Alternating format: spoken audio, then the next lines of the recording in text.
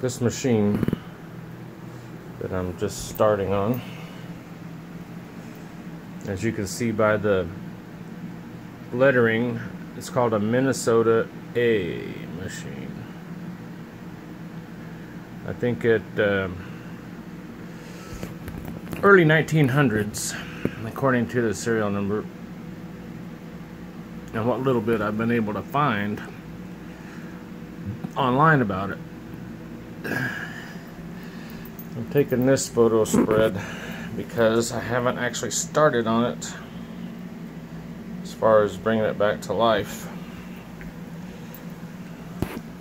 but I'm about to. You can see some of the insides in there, and you can see the shuttle bobbing going back and forth. Thank God it's all still in there. Susie's great-grandmother left this machine behind, and it's pretty obvious nobody in the family took this project on. They didn't care about it, of course.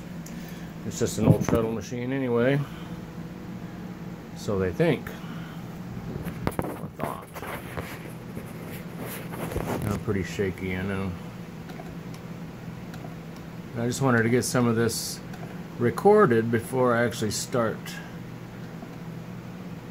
making the machine, bringing the machine back to life. What we're looking at right now, this cabinet that you're seeing is the cabinet that machine was in. I brought this cabinet back to life so that Susie can use it with her modern Singer 44S machine. But I did it in such a way that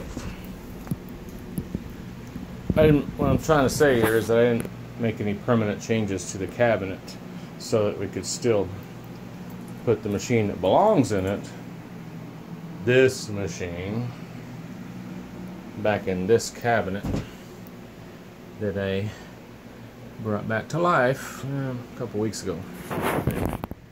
So what I didn't do with this cabinet was I didn't take any before pictures of it, so you really can't see a before and after with the cabinet, but I am doing it with the machine. So let this count as some before pictures, because I'm going to start in on it as soon as I put this phone down. Okie dokie. Minnesota A. It was sold by Sears and Roebuck. Made by the Davis Sewing Machine Company. Okay, out of here.